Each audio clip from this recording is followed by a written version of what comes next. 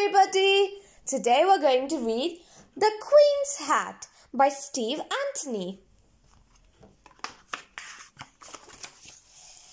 The Queen was on her way to visit someone very special when the wind went swish. The wind took the Queen's favorite hat right off her head. It soared high above the Queen. It whooshed high above the Queen's men.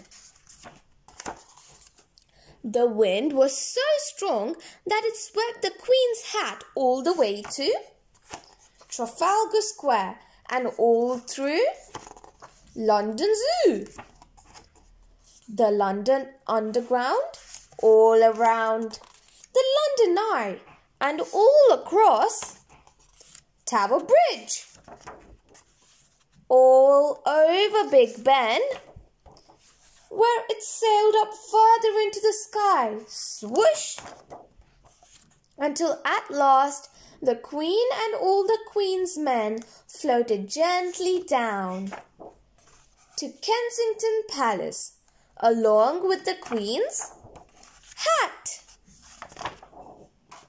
The end.